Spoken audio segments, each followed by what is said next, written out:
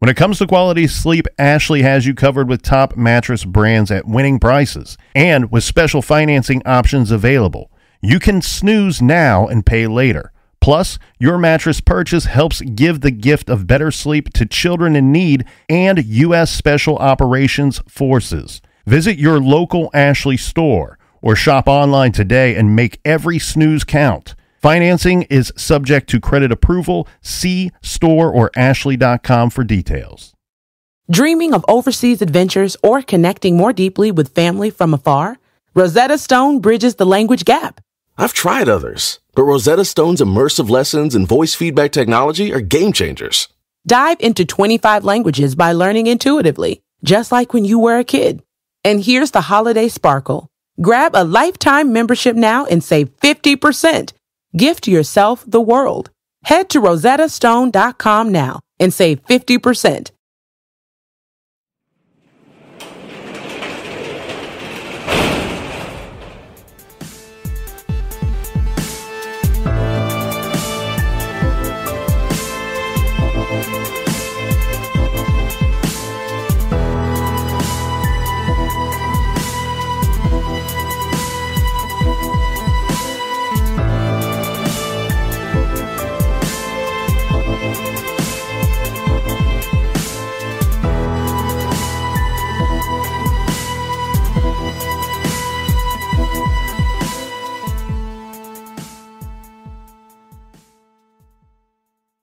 Welcome to True Crime Garage. Wherever you are, whatever you are doing, thanks for listening. I'm your host, Nick, and with me as always, ladies and gentlemen, the leader of the Ban the Van movement. He is our captain. I don't care if it says free hugs. I don't care if it says free drugs. I don't care if they're giving away free wine or some booze.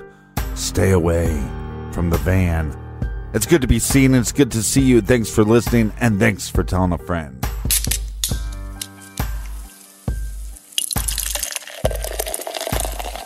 This week we are featuring East Pass IPA by the happy folks at Destin Brewery in Florida. This is a traditional style yet easy drinking India Pale Ale brewed with local Destin honey with an ABV of 6.3%. Garage Grade 3.5 bottle caps out of 5, and our fridge is full this week thanks to our friends. First up, cheers to Vanessa H. from the Parts That Are Still Unknown. And a big shout out to Elizabeth in Riverview, Florida. And cheers to everyone up in the great country of Canada, specifically Samantha from Keswick, Ontario. And a big shout out to Christopher in Sturgis, Michigan. And we have our friend Paula from Nashville. We met her at CrimeCon 2018 in Nashville. She contributed to the beer fund because we convinced her to lock her garage door. And last but certainly not least, we have Melanie and Daphne, a.k.a. Velma, listening at work in Raleigh, North Carolina.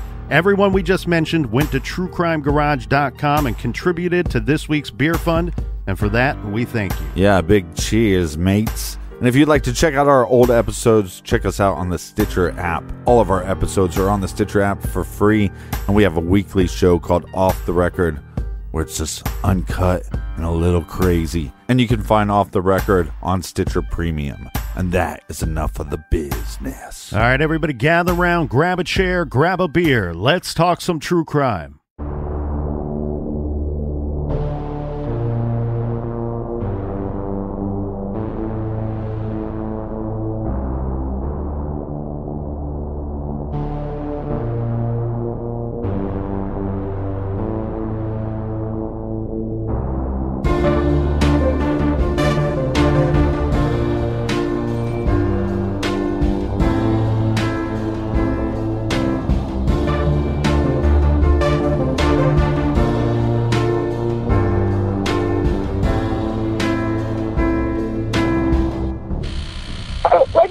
Our back door was all open and I can't find our daughter.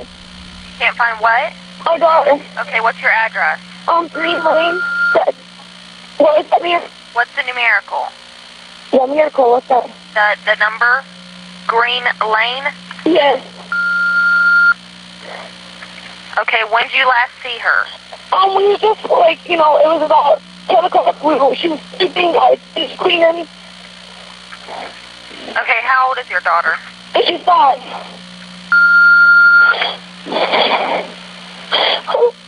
Okay, what was she last seen wearing?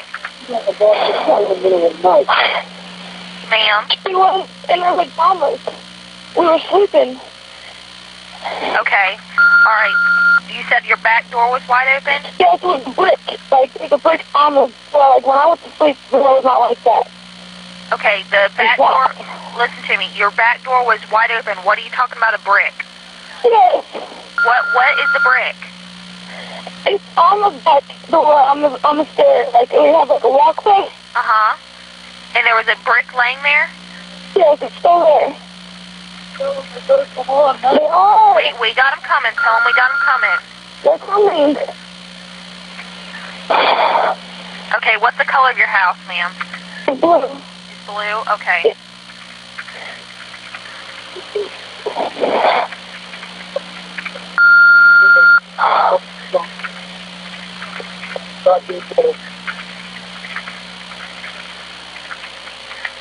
Okay, what does she look like? How tall is she? Give me some description of her. She has like long hair, curly, like curls. Long, curled, what color? She's white. Okay, what And color she's brown hair? hair. Brown hair? Yeah. Oh my God, it's freaking old. Okay, how tall is she about? Or how much does she weigh? Do you know that? Huh? About how tall or how much does she weigh? Like 4 or something, like, I don't know, like, she's not that tall. Okay, tell your husband we got him coming, okay? Okay. How much does she weigh? Do you know? Huh? How much does she weigh? Like 40, 50 pounds, 60 pounds. 40 to 60 pounds? Yeah. Okay, let me get your name and phone number. My name is... Spell your last name? Oh, I just woke up. Okay, was your back door locked, do you know? Yes, but that's what always stays locked. Man, I need somebody to get here now. Okay, let me speak to him so he can... Here. I just got home from work. My 5-year-old daughter is gone. I need Okay. somebody to be here now. I'm telling you. Listen to me. We got 2 officers. If I find whoever has my daughter before y'all do, I'm killing them. I don't care. I'll spend the rest of my life in prison. I'm telling you, you can put it on record, and I don't care. Okay, it's okay, sir. We got him on the way. Okay, can you give me what kind of description of her pajamas that she was wearing? I don't fucking know. I got work. Okay, sir, we got him coming, okay?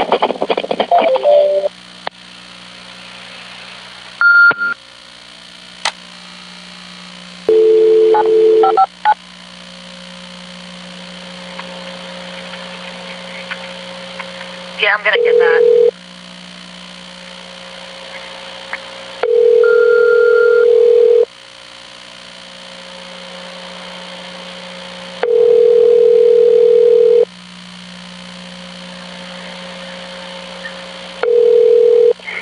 Hello? Okay, sir, let me talk to your wife, so let me get some information from her. Okay. Can I talk to her? Yeah. Okay. How the fuck do you let my daughter go, bitch? Ma'am? Yeah. Okay, listen to me. I need you to answer some questions. Does the door look like it was pried open? Looks like it. Does it look like you had some sort of someone try to enter into your house? Hold on. And another thing, make sure you and your husband don't touch the door anymore. Don't mess with the door or anything. No, it doesn't. It doesn't look like it is? No.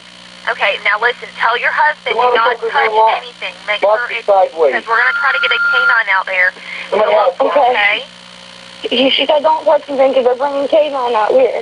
They go to motherfucking bring something in. If I find that motherfucking facility, I don't give a fuck about prison. Prison don't scare me. Okay, we understand. We got him on the way, okay? What's her name? How do you spell her first name? What's her middle name? Yeah. And the spelling of the last name is... Well, that's my last name. That's not hers. Her name is... Where'd you do it? What's her date of birth?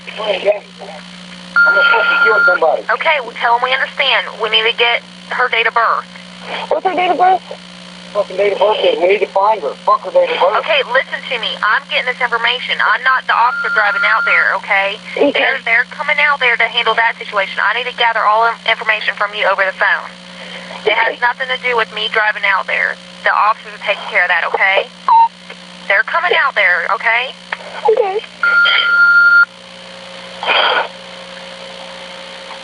Okay, I'm going to stay on the phone with you, okay? Okay. Until they get there. All right, hang on. Go.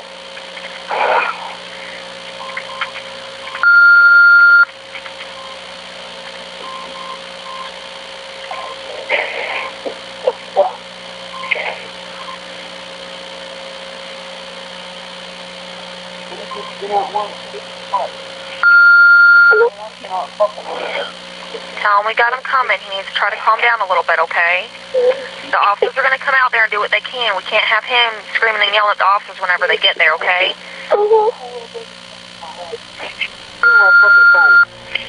Got better people to talk to than a fucking motherfucker that ain't coming.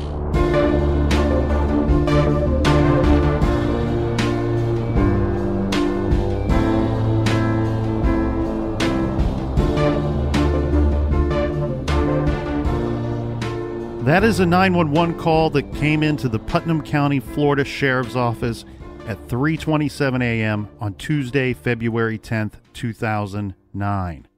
Now, as you can hear, there are some strange things on this call. First, we should point out that the caller is Misty Crossland. She says she noticed around 3 a.m. that little 5-year-old Haleigh Cummings is missing. The call to 911 was not placed until 3:27. Misty says she found the back door of the trailer home, which she states is always locked, propped open with a brick.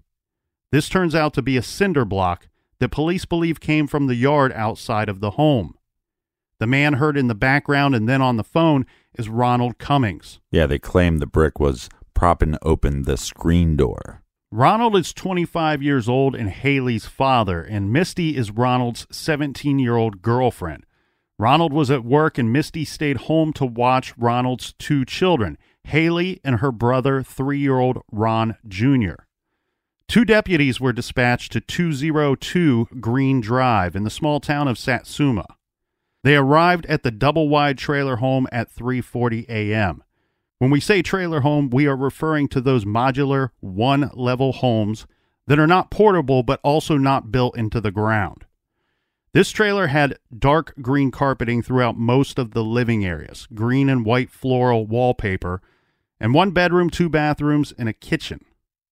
Upon arrival, deputies found a white male standing in the driveway, who was visibly upset. He identified himself as Ronald Cummings. He said his daughter, Haleigh Cummings, age 5, was missing. Ron said he had just got home from work, and his, quote, dumb bitch girlfriend told him his daughter was missing. Ron then repeatedly said that someone had taken his child and said, quote, when I find him, I'll kill him. Deputies then spoke with Misty Crossland, the girl who called 911. Misty was babysitting Haleigh and her little brother Ron Jr. that evening. Now, we need to explain a little bit of background here. Misty Crossland was from a local family with a long history of bad behavior. Her parents were both drug addicts and alcoholics, with long records, and Misty dropped out of school in the 6th grade. Misty met Ronald Cummings a few months earlier at the school bus stop for the trailer park, where Misty would accompany her nephew. She started babysitting for Ron's kids. Ron, Haleigh's, and Ron Jr.'s father was 25 years old and was divorced from the kids' mother, Crystal Sheffield, whom he had also met when she was a minor, and who had gotten pregnant with Haleigh when she was just 17. Ronald had custody of the kids. There are varying reports for the reasons for this. Some say it's because Ron had health insurance through his job that covered the children. Mm-hmm.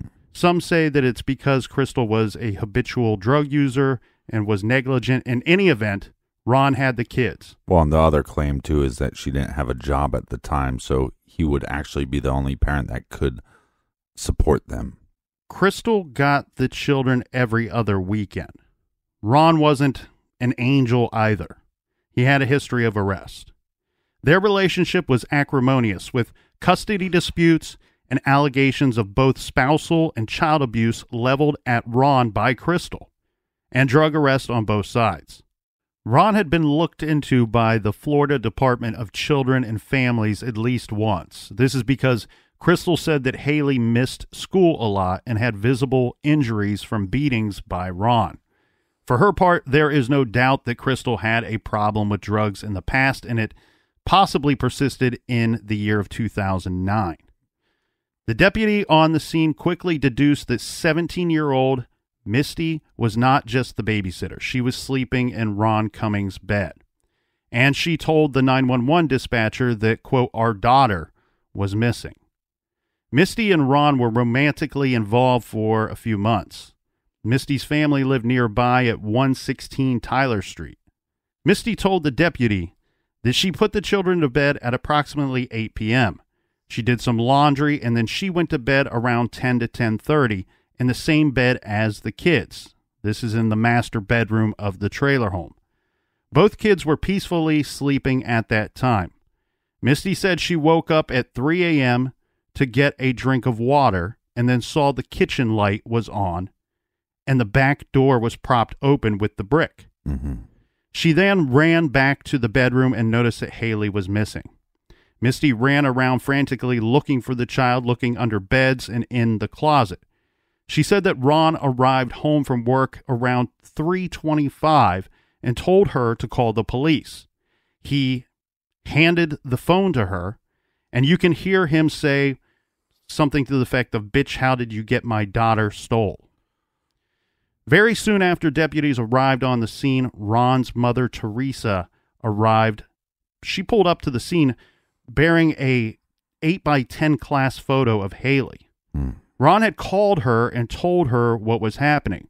She later said that she lived about 15 miles away and had driven like a bat out of hell to get to Ron's house to help find her granddaughter. She was sure that Haleigh was just hiding somewhere and would be found. Now, the search is going to begin at this time, but before we get into that, just throwing this out here, some people have questioned Teresa's timeline, that it just doesn't add up. Right. She lived 15 miles away, yet arrived on the scene within 5 minutes, apparently, of Ron calling her, supposedly while Misty was still on the phone with 911. And she had that photo with her, the class photo, in hand. Right. People have pointed out that maybe she was aware of the situation before police, what they told police, they notified her of this situation. Well, it's also kind of strange that his girlfriend's using his phone to call 911, and he's apparently using her phone to call his mother. Right. And there's also the statement of Teresa, his mother, saying, I'm sure that Haleigh was just hiding somewhere, yet she was thoughtful enough to bring the class photo with her. Right. And the fact that chances are, just knowing what I know about Haleigh's father, he probably doesn't actually have a school picture of his own daughter. So let's discuss the events of the day before Haleigh disappeared. According to Misty, Ron, and some witnesses, these events were normal. In the morning, Ron, Misty, Ron Jr., and Haleigh drove to Haleigh's grandmother's home to get some clothes Haleigh wanted to wear to school that morning. Before they left, they had breakfast. Then they dropped off Haleigh at Browning Pierce School. The start time, 8:45 a.m.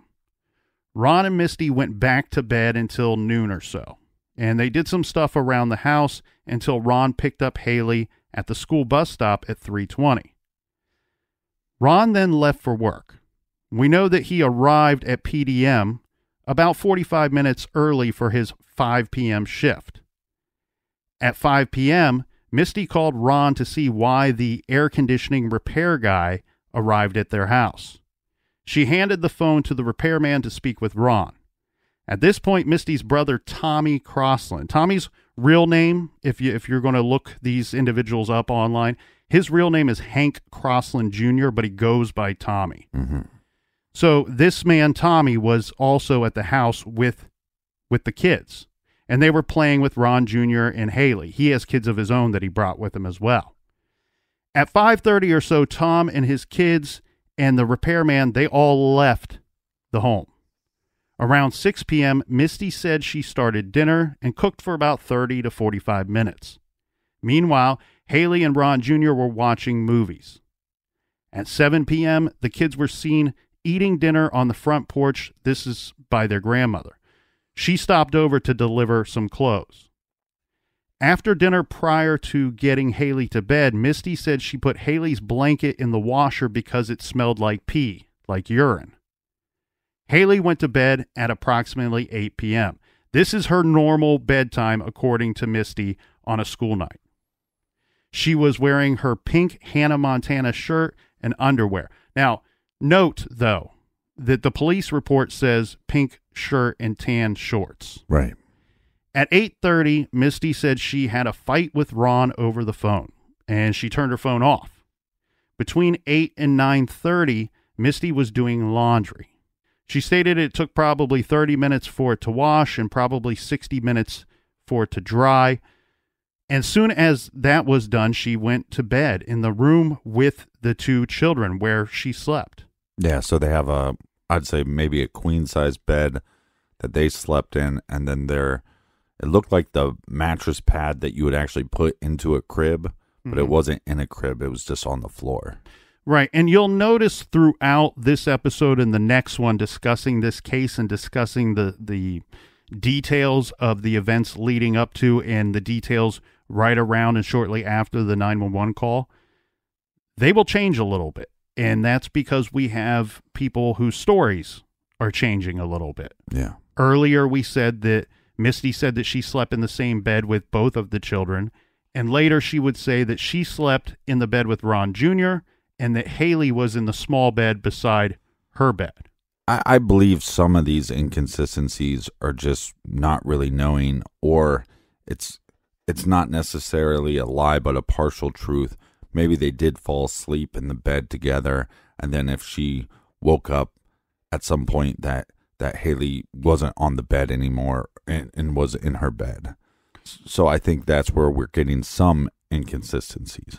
Misty did not wake until she got up at 3 a.m., according to her story. This is either to get a drink or to use the restroom. Her story has varied.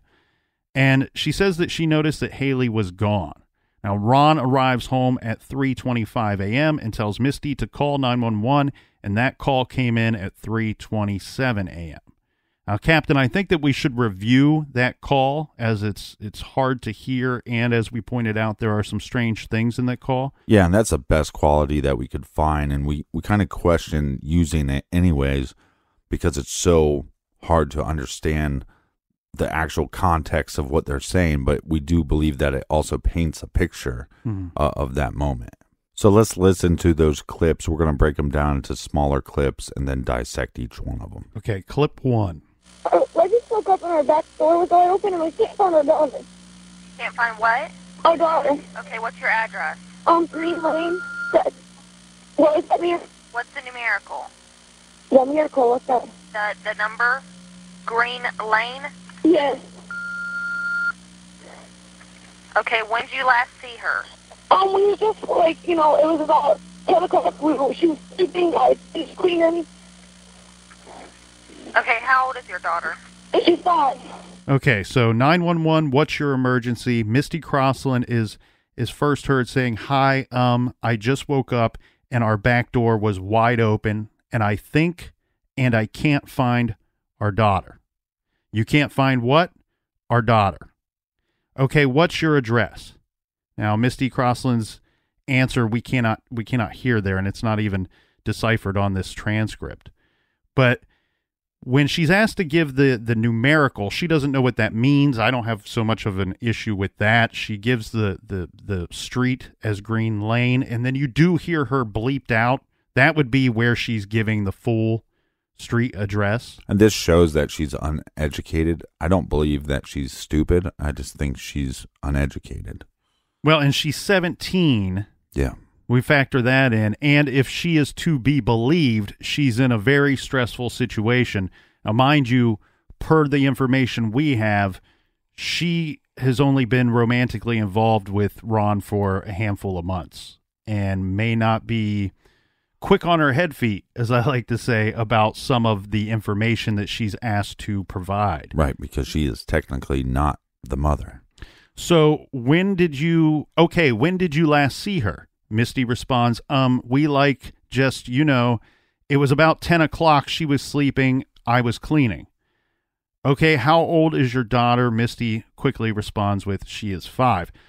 I don't have any problem. I've seen a lot of people online having a big issue with Misty saying our daughter is missing. Right. I don't find that to be problemsome. Well, it's an emergency. You don't have time to explain.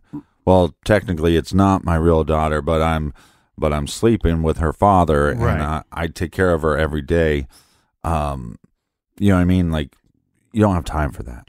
Right. And the way that I try to really view 911 calls, because there's varying sides of the coin here. Some people will argue that you can detect a lot of guilt and a lot of information can be pried from the person making the call, and what information they provide and what information they do not provide. And then there's other people that just say, you know what, they're reacting to a situation. We can't figure out or should not speculate how one should react or what they should be doing in that moment.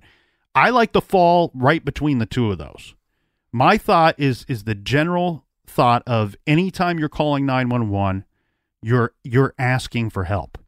You're very simply put asking for help and assistance in a situation. So I'm looking for people who are being helpful or unhelpful in that situation. That's what I want to see. That's what I want to look at. So saying our daughter, just like you said, Captain, it's just really getting the information, the very gist of it, as quick as possible to the 911 operator. In that situation, you're probably thinking the faster that I provide good information to them, the faster they're going to appear on the scene, the first responders, God bless you, and that they're going to be able to help or fix this situation. So our daughter, that's no problem for me. The other issue here is she's very young. She's dating this guy that's, there's an age gap there, and he's abusive, and he's in the room with you. And so there's pressure to talk to the 911 dispatcher, but there has to be that pressure that you're going to say something wrong and piss off this guy that possibly will punch you in the face. Yeah, and I don't know how far I want to go down that road, because I know there's a lot more allegations of abuse than actual proof of such. But you're right, Captain, that will be an underlining issue throughout the course of this week's case. I do find odd that she points out that she was cleaning. Okay, when did you last see Haleigh? We it was about 10 o'clock. She was sleeping. I was cleaning. And I only really point this out because of what we will hear later in the 911 call. Right. But it's not the very simple answer that I think is most direct and most quick to the point of saying, I went to bed around 10. She was in the room with me.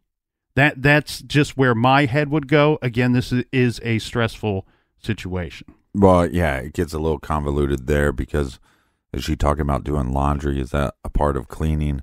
Or was she trying to clean, but then was cleaning for a minute and then laid down with the kids and passed out? I thought about that too when analyzing the 911 call, what my verbiage would be. And I was thinking about it this way, like if I were simply just doing laundry and you asked me, hey, what are you doing? I go, I'm doing some laundry. Now, if I were doing laundry and cleaning the house right at the same time, which, you can do thanks to these wonderful washing machines that do the washing for you, I would summarize it by I'm doing some cleaning. I would just bundle that in there with the laundry and cleaning all in one. Let's hear clip 2. Okay, what last scene wearing? Ma'am? She was in her pajamas. We were sleeping. Okay. All right. You said your back door was wide open? Yes, it was brick. Like a brick on the floor. Like when I went to sleep, the door was not like that. Okay, the back door, listen to me. Your back door was wide open. What are you talking about, a brick? Yes. What is the brick? It's on the back door, on the stairs. Like, we have, like, a walkway. Uh-huh. And there was a brick laying there? Yes, it's still there. They are. We got them coming. Tell them we got them coming. They're coming.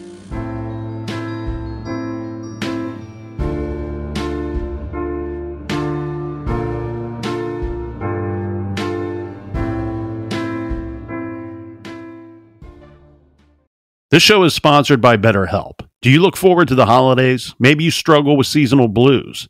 This time of year can be a lot, and it's natural to feel some sadness or even anxiety about it. But adding something new and positive to your life can counteract some of those feelings. Therapy can be a bright spot, something to look forward to make you feel grounded, and to give you the tools to manage everything going on. If you're thinking of starting therapy, give BetterHelp a try. It's entirely online, designed to be convenient, flexible, and suited to your schedule. Just fill out a brief questionnaire to get matched with a licensed therapist and switch therapists at any time for no additional charge. Find your bright spot this season with BetterHelp. Visit BetterHelp.com/garage today to get 10% off your first month. That's BetterHelp, HELP.com/garage. Dreaming of overseas adventures or connecting more deeply with family from afar? Rosetta Stone bridges the language gap. I've tried others, but Rosetta Stone's immersive lessons and voice feedback technology are game changers. Dive into 25 languages by learning intuitively, just like when you were a kid. And here's the holiday sparkle. Grab a lifetime membership now and save 50%. Gift yourself the world. Head to rosettastone.com now and save 50%. You can live out your MasterChef dreams when you find a professional on Angie to tackle your dream kitchen remodel. Connect with skilled professionals to get all your home projects done well. Visit Angie.com. You can do this when you Angie that.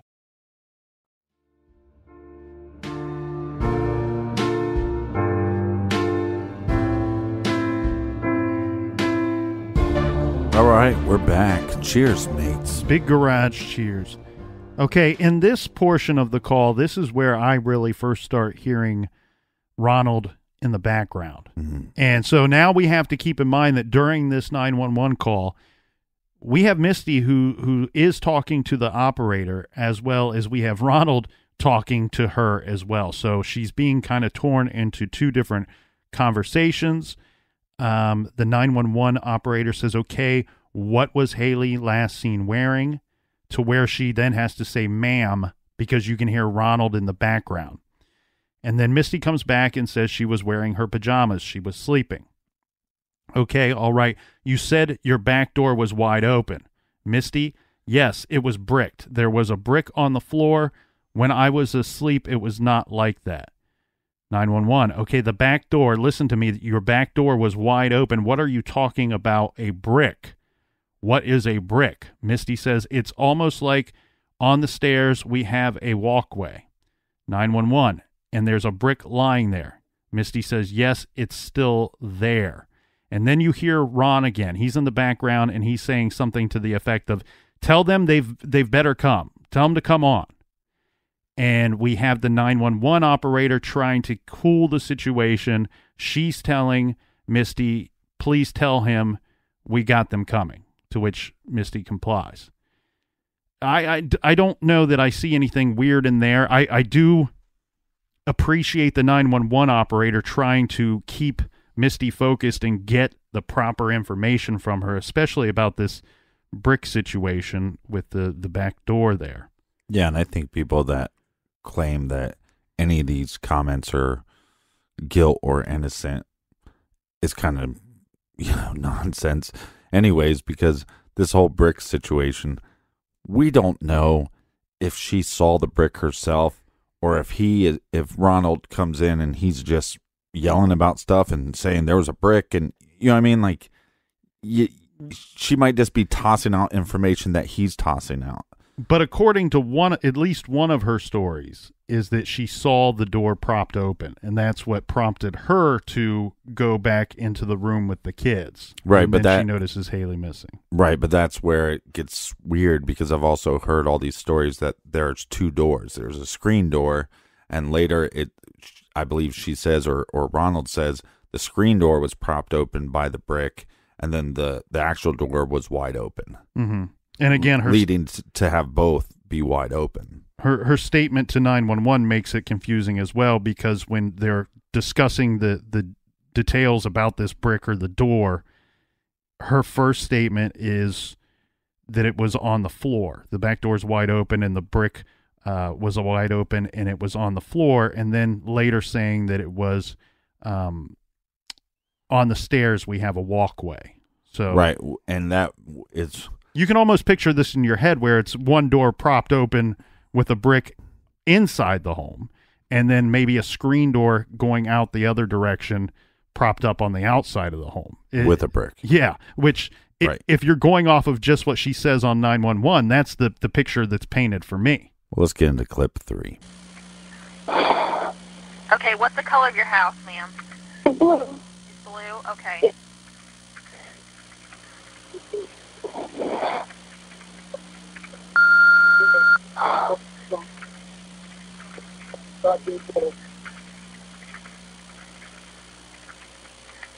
Okay, what does she look like? How tall is she? Give me some description of her. She has like long hair, curly, like curls. Long, curled. What color? She's white. Okay, what color hair? Brown hair? Yeah. Oh my God, it's freaking old. Okay, how tall is she about? Or how much does she weigh? Do you know that? Huh? About how tall or how much does she weigh? Like 4 and something, like, I don't know, like, she's not that tall.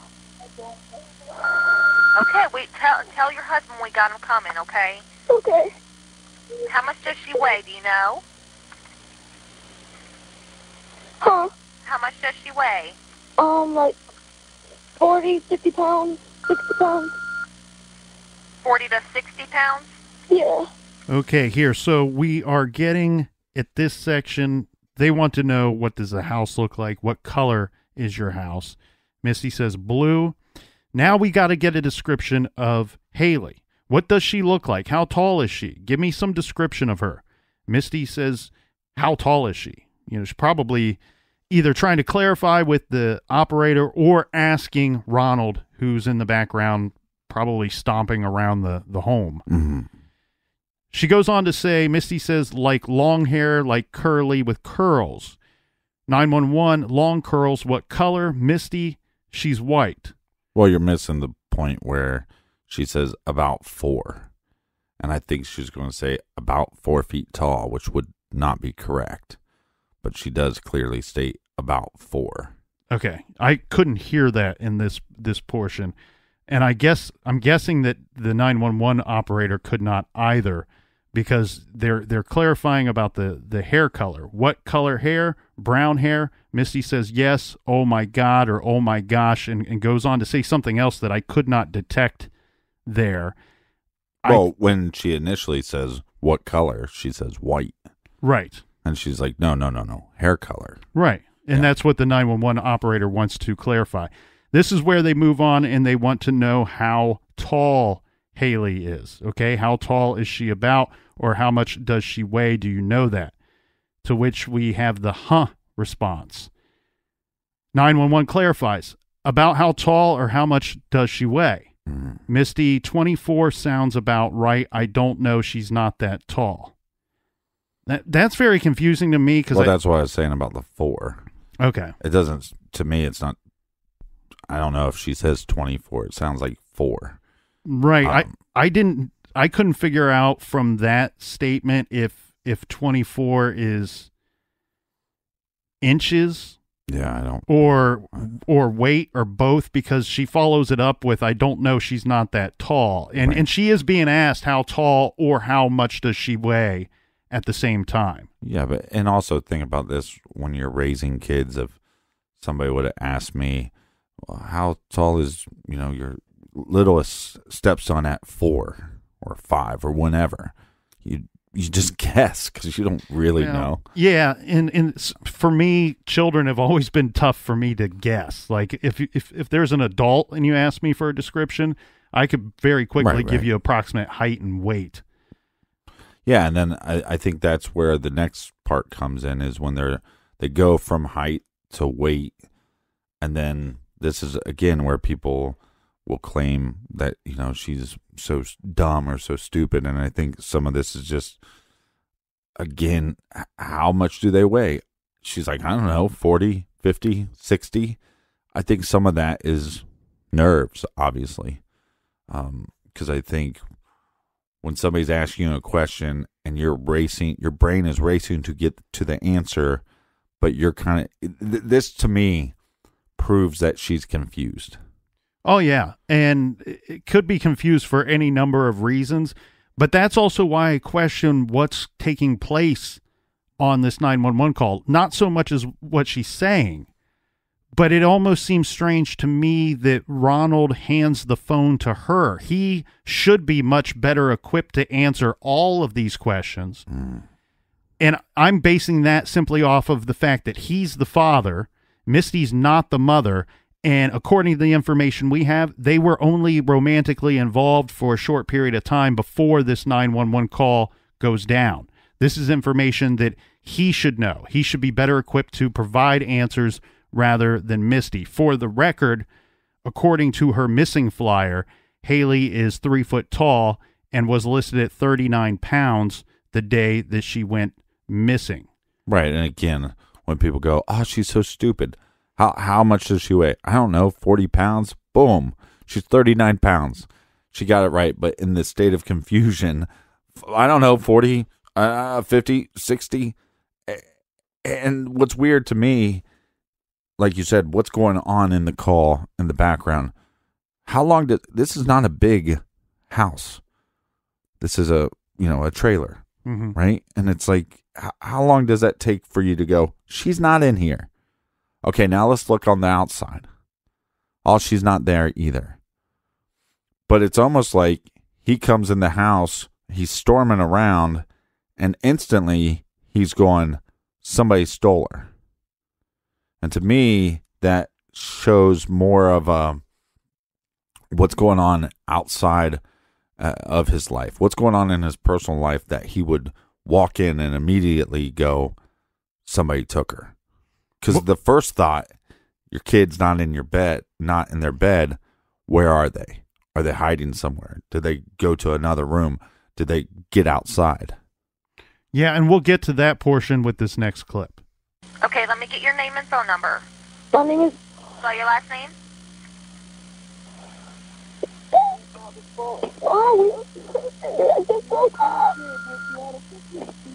Okay, was your back door locked, do you know? Yes, but that's what always stays locked.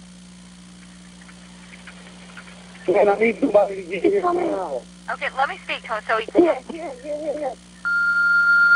I just got home from work. My 5-year-old daughter is gone. I need somebody to be here now. I'm telling you. Listen to me. We got 2 officers. If I find whoever has my daughter before y'all do, I'm killing them. I don't care. I'll spend the rest of my life in prison. I'm telling you, you can put it on recording. I don't care. Okay, it's okay, sir.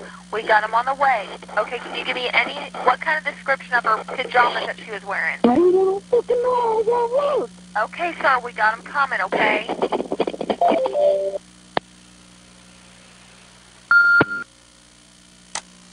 And then they hang up. I'm always very suspicious when people hang up on 911. I couldn't find anywhere either Misty or Ronald saying that they got disconnected or anything like that. So it seems to me like... Which is very possible, though. Right. But I would like to know that because it's weird to me that Ronald would hang up the phone because I got to believe it was him. He's the last one speaking before the call drops. Yeah. So I think he was having a hard time in his scene there, pretending to cry, that he maybe didn't know how to continue, so he just hung up the phone. I felt that it was more out of like anger that he may have hung up the phone. So in the beginning of this portion, we're again trying to get some more information, just basic stuff, Misty's name and phone number. And then we go back to, was the back door locked? Do you know? Misty says yes. Ronald, we can hear him saying something like, man, I need somebody to get here now. Yeah. To which the 911 operator wants to speak to Ronald. Ronald gets on the phone. He says, I just got home from work. My 5-year-old daughter is gone. I need someone here now. Now, this is where I think the statement of I was cleaning from Misty is weird. When I'm kind of layering these all together in one big 911 call, Big Mac, if you want to call it that. So we have the I was cleaning. That was the last time I saw her. I just woke up and she's missing. The first thing we hear from Ronald is I just got home from work. It's almost like we're laying out alibis. Correct. It almost seems like unnecessary information for the purpose of finding Haleigh. Well, that's been his story the whole time and will continue to be his mantra, if you will. I was at work. How am I supposed to know? Find my daughter. Yeah, everybody needs to be looking for my goddamn daughter. I was at work. How am I supposed to know anything? I mean, that's what he does for the next however many years. Well, and then we have the portion of him saying that, if I find whoever has my daughter before you all do, I'm killing them. I don't care. I will spend the rest of my life in prison. You can put that on the recording. I don't care. Right. Again, that's a whole lot of conversation, unnecessary conversation. I understand he might just be furious and reacting to the situation, but you can go ahead and put that on the recording. I don't care. Almost like I want that on the record. I want it on the record to show that I was so upset and angry that I come into a situation and my daughter's missing and the fact that she's missing. I'm willing to kill the individual that did it. Yeah, that's how much I care. And it seems to me almost as if he came home and his daughter's missing and he's going, oh, I knew somebody could take her. Does that make any sense? Well, I guess in this situation, he's going off of the assumption of seeing the door propped open. But I think it's more than that.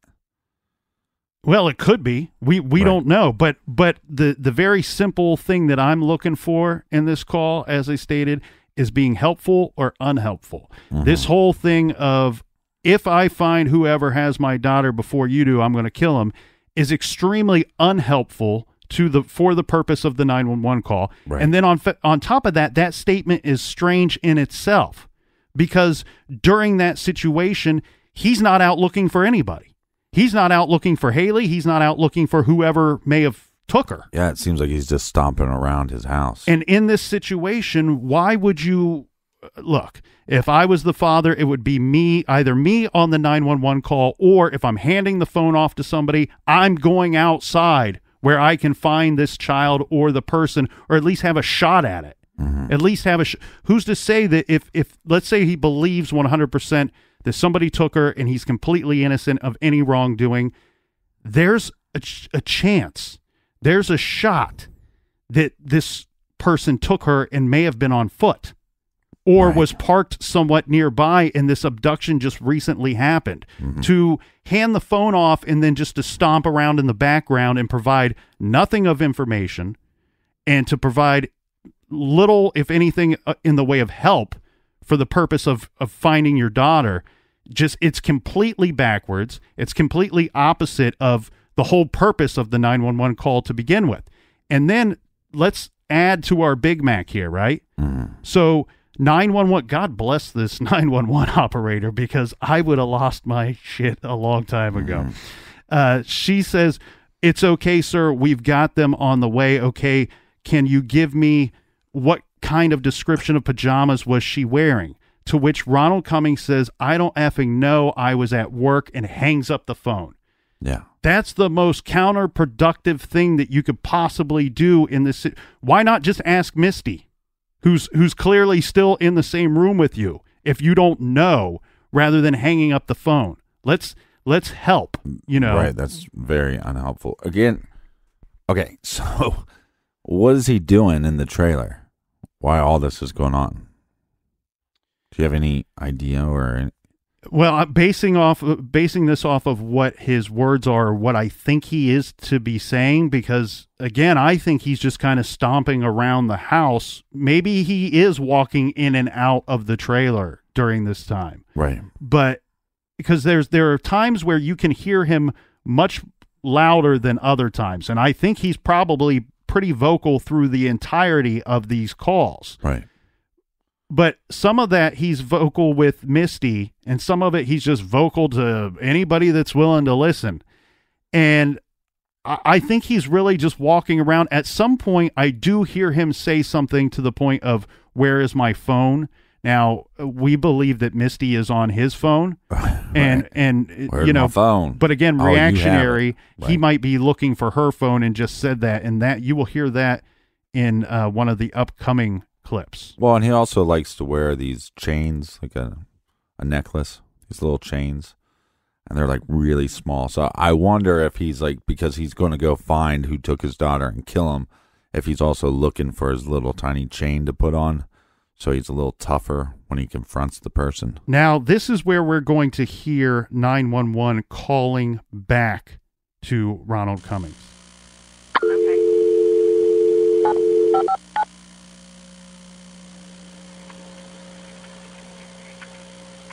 Yeah, I'm going to get that.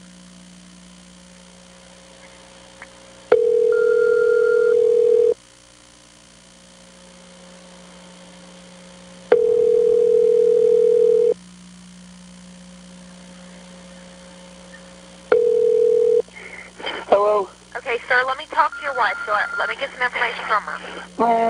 Okay. Can I talk to her? Man, Okay. how the fuck do you let my dog go, bitch? Ma'am? Yeah. Okay, listen to me. I need you to answer some questions. Does the door look like it was pried open?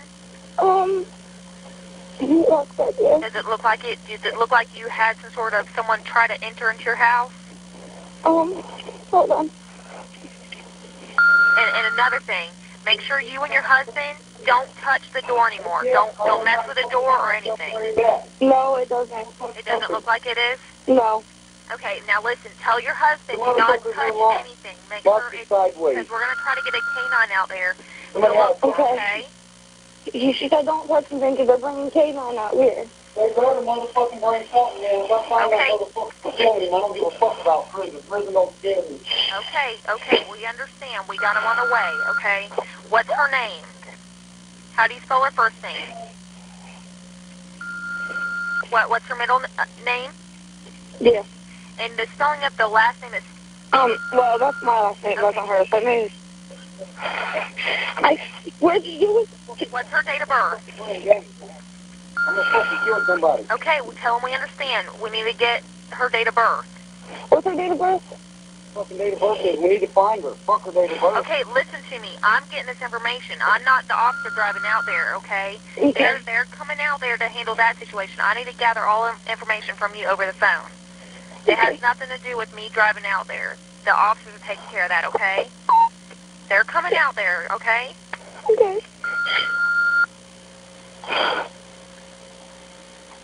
Okay, I'm going to stay on the phone with you, okay? Okay. Until they get there. All right, hang on.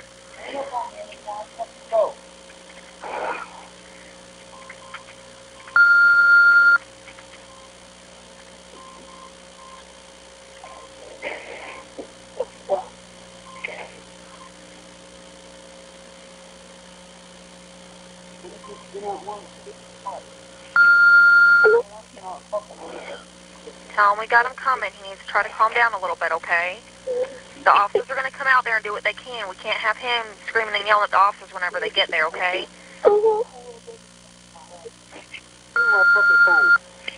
Got better people to talk to than the fucking motherfucker that ain't coming. See, and it sounds like they hang up again. They being the people calling and asking for help. Right. Well, they didn't call this time. Right. Right. But the ones that need help. Correct. But it's weird, though, too, because I wish I could understand what he's saying in the background, because I think he's saying more. I really think there's something to this idea of that in his head, somebody took his child. And look, and it might not be somebody that is involved in his drug history or in his drug circle, but you also have had custody issues with your ex. And so is that where his head is going, is taking him? You know, oh, did my ex-wife come take our daughter? Mm-hmm. I'll kill him. You know, like they can't do this. I have custody now. You know what I mean? So that's where I wonder where his head is going. Well, when 911 first calls back, it is Ronald that answers the phone. He says hello, and then he's like whining and crying, which should be expected in this situation, to which the 911 operator wants to talk to Misty now because Ronald's of no help.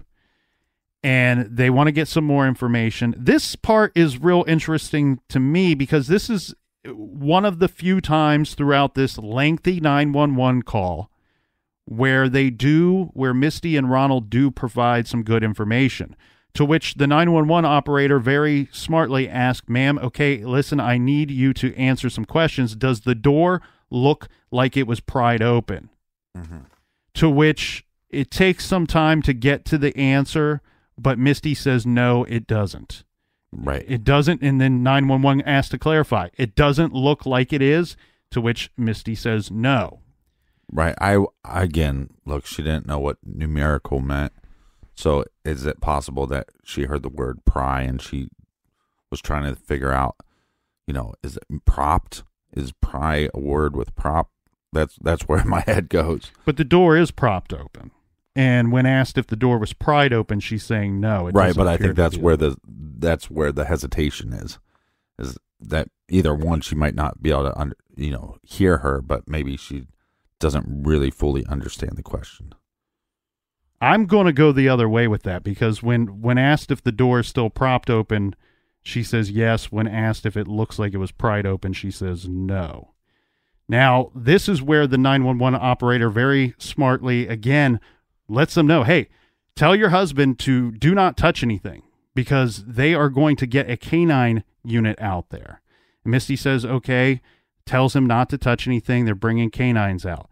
Now, Ronald Cummings in the background, at this point, you're hearing him say something to the effect of they better bring something out here because if I get my hands on that MFer, I'm going to kill him. I don't give a F about prison. Again, reminding us prison doesn't scare him. Again, not helpful to Misty or the 911 operator.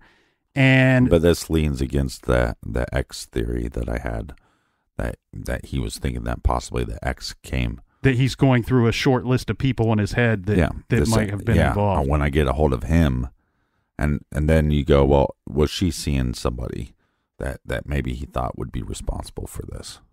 And I like that the operator is pointing out, hey, he's got to calm it down a little bit because we can't have him being violent or screaming and yelling when the officers arrive on the scene because they're going to be face to face. They're going to need to get better information than what was.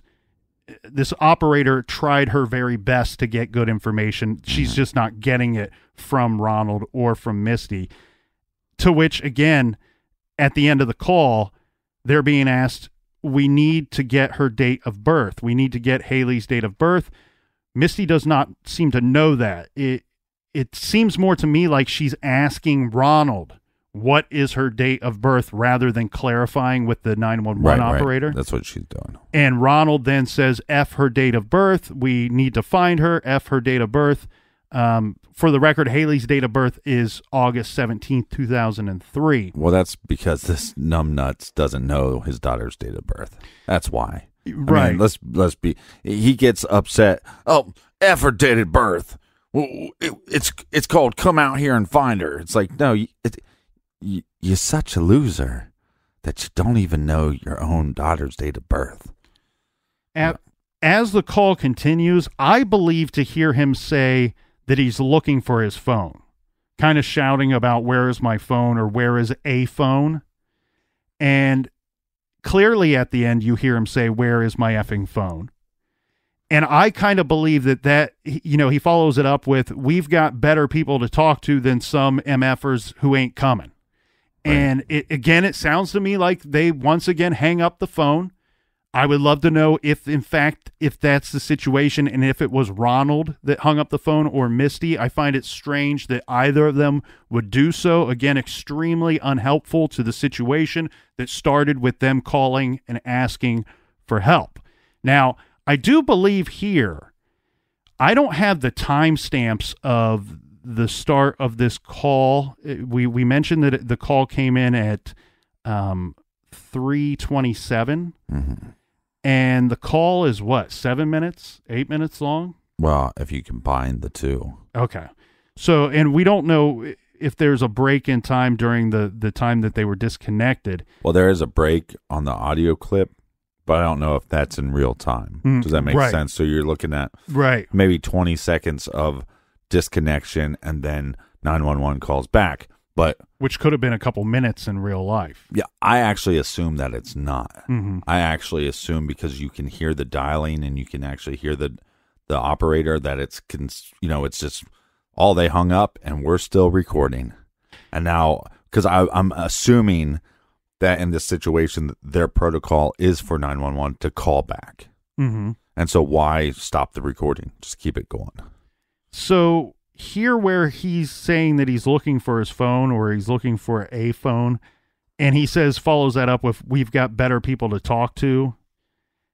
I got better people to talk to. Well, there I feel like it's if he is innocent of anything, then he's just frustrated with the call. He's frustrated with the situation. He's probably, hopefully, frustrated with himself that he doesn't know some very basic information about his small child. Right. But on top of that, there, I think what he's meaning is his mother, who we do know shows up to the scene very quickly. And this is where I believe that we can say that's who he called and that's who he's wanting to call in that moment while Misty is still on the phone with 911. At the end of the day, this guy's a douche, and I think this his attitude, like you said, throughout the whole conversation, where is he trying to help? It's almost like he's displacing the blame now on them that you guys won't even show up. And look, I'm here trying to help. And I do feel like he's setting the scene for something. At 9:30 a.m. on February 10th, a nationwide Amber Alert was issued for Haleigh Ann Marie Cummings, age 5, blondish hair, brown eyes, 40 pounds, wearing a pink shirt and tan shorts, missing from her family home. Members of the CART program, the Child Abduction Response Team, started to converge on Satsuma. One of these was John Merchant, a Putnam County Sheriff's Office homicide investigator. Another was Robert Hardwick from the state's attorney's office. There were also members of the FBI present. The case was being treated as an abduction from the very start.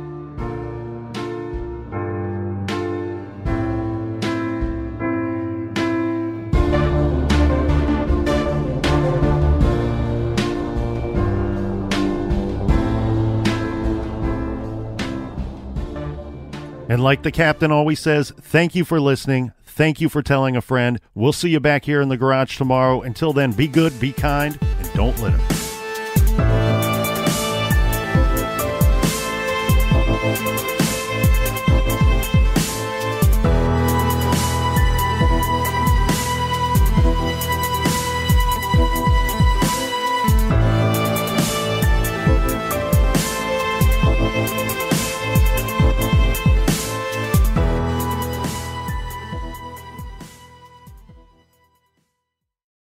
You can start your day off right when you find a professional on Angie to get your plumbing right first.